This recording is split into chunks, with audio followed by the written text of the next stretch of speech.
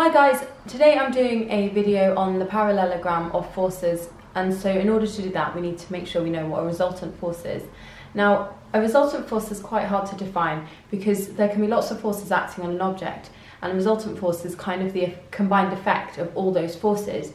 In terms of the definition you'll need to provide, it is a resultant force is a single force that has the effect of all of the forces acting on an object. In terms of maths and the video we're going to look at now, I'm going to show you how you can work out the resultant force when you've been given several different types of question. Now, the issue with the questions isn't actually the maths involved, because actually all you need is a protractor. Make sure you have one of those, and a ruler and a sharp pencil. Make sure you use a pencil in case you screw up so you can rub it out, because if you're using pen you're going to get into quite a mess.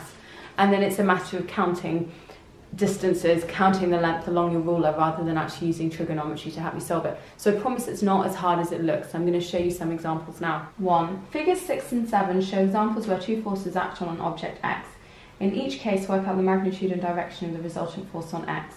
Now, don't go straight into drawing a parallelogram of forces because you've learnt that and therefore you're determined to use it. Sometimes you won't need to use it and it won't make sense to. Just look at the figure closely to work out what's going on. So you can see that this guy is pulling on a pulley, and he's pulling with a force of 350 newtons. But the crucial thing is that pulley is attached to here, which means his force is actually pulling this weight upwards. Now, the weight of the box is pulling the box down by 300 newtons. So what's the difference in those two numbers? Well, it's 50 newtons, and obviously that will be up. So your answer is 50 newtons upwards. Then we've got two men pushing a trolley that's quite a heavy weight up a hill, and so one of them is pulling it, but you can see from these force arrows that they're both pulling in the same direction. So all you have to do here is add together the individual forces. So that's 300 plus 200, and that's a 500 Newton force up the hill, and that's done. Now I'm going to show you when to use the parallelogram of forces. So a force of 3 newtons and a force of 4 newtons act on a point. Determine the magnitude and direction of the resultant of these two forces if the angle between their line of action is. And I probably should have mentioned it before, but magnitude is literally just the size of the force, so the calculation that we literally just did. So in order to do this, you will need your ruler, and you'll need to choose a sensible scale. So I'm going to choose 1 centimetre to represent 1 newton. It doesn't matter which way around you do this, but I'm going to do my 3 newtons along here, so that's going to be a 3 centimetre long line. I'm using a pen, by the way, because obviously I'm not answering an exam paper, so it doesn't actually matter if I screw up here. And then you're using your protractor because you want a perfect 90-degree angle to mark where 90 degrees is, which is here.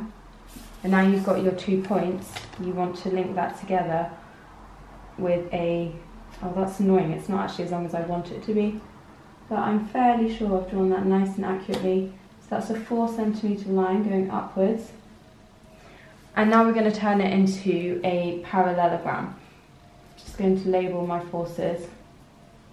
So what is a parallelogram? Well, it's a shape that has 2 parallel sides.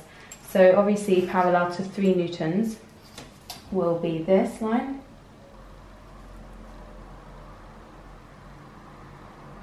And then parallel to this line, we're going to draw 4 centimetres coming down.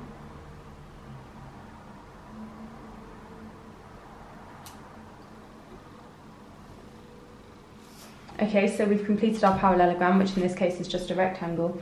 And then in order to find the resultant force, all you have to do is join the corner of that parallelogram to where the force is originated from. We're just going to draw a nice straight line. You must use a ruler for this. And then in terms of working out the magnitude, just measure the length of that line. Yeah, and that's 5. So your resultant force is 5 newtons. And then in terms of working out the direction, you're just going to measure this angle here. And then make sure you're reading the right way. So obviously you're reading, in this case, this way. I think I've drawn it slightly wonkily, so I'm going to put that as 55 degrees. And that's how I've worked out both the magnitude and direction. Let's do example B. So the same question, a force of 3 newtons and 4 newtons, but this time with a 60-degree angle between them. There's my 3 Newton force again. Going to use the protractor to draw, make sure you're using it nice and accurately, a line at 60 degrees. And then we're going to join that up again. and there's the 4 newtons. So let's draw the parallelogram. I'm going to use the protractor to help me improve the accuracy this time. So we're drawing the parallel line that runs against that one, so it's going to run in this angle, but I'm just going to use that to centre it. And we can see this is going to form a nice parallel line.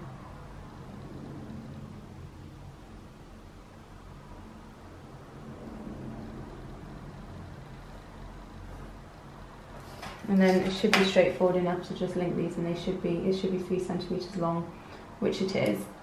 So that's nice. Perfect. And now to work out the resultant force, simply join.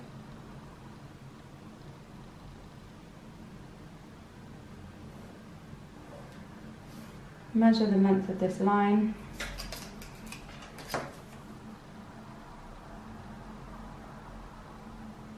There will be error margins, guys, so don't worry too much. So that's 6.2 centimetres, so that's 6.2 newtons. And then measure this angle here to work out the direction.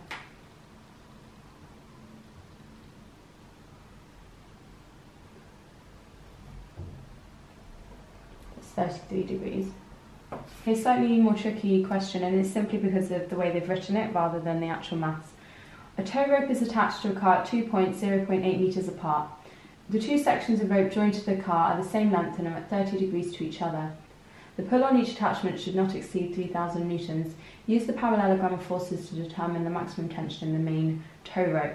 The way you want to start with this is by giving yourself a rough sketch of what's going on. So I do apologise, I can't draw. So there's the end of my car with the lights. And I've been told that it's a tow rope which is joining the car at 2 points, which is 0.8 metres apart, and then we know that there's 2 of them and that they join with an angle of 30 degrees. So that's the way the resultant force will be acting. So now we've got our idea of what's going on and set up, we can now start to draw the parallelogram of forces, and that's going to be formed from these 2 lines here. The second thing to note is it says that the pull on each attachment should not exceed 3,000 newtons. So that's talking about here. And if I use 1,000 newtons to be represented by 1 centimetre, that will mean that we have 3 centimetre length there, 3 centimetre length there. So we're ready to go. So I'm going to draw 3 centimetres, doesn't matter what angle at the moment, here. That's going to represent my 3,000 newtons. It is good, by the way, to draw a scale, so 1 centimetre equals 1,000 newtons. Then we're going to use the protractor to measure 30 degrees.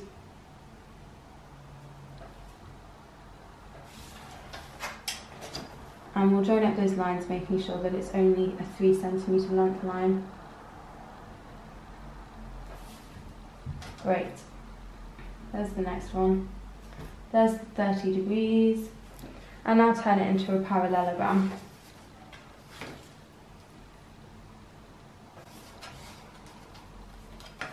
Just make sure that it is parallel, because sometimes it's quite confusing with using protractors, but just make sure the 2 lines do go in the same direction. So I know that has to be here. Let's draw another 3 centimetre line,